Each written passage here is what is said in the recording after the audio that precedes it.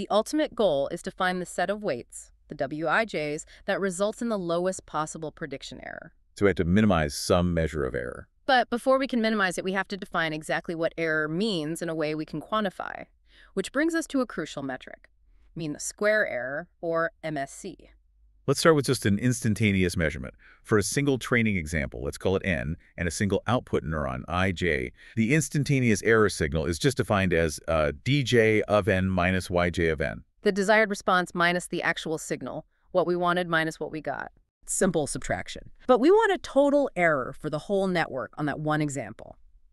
This is the instantaneous error energy, which we call E of n. Okay. We calculate this by summing up the square of those individual errors across all the output neurons, and we multiply it by 1/2. So E of fn equals 1/2 times the sum of ej squared. Why the squared term and why the 1/2? The squaring I get, it makes everything positive. The squaring is essential, yeah. We don't care if we were too high or too low, just how far off we were.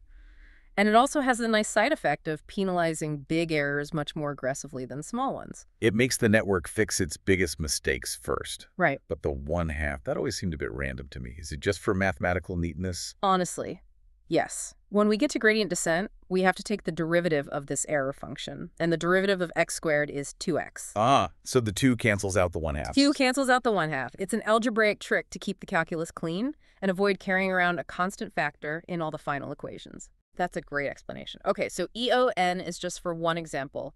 We need a cost function that covers the entire data set in. That's where the average error energy, or what's sometimes called the empirical risk, comes in. This is the metric we actually want to minimize. It's just the average of that instantaneous error energy across all n training examples. So this average error is now a single number that tells us how good or bad the network is. It's the target we're trying to drive down to 0.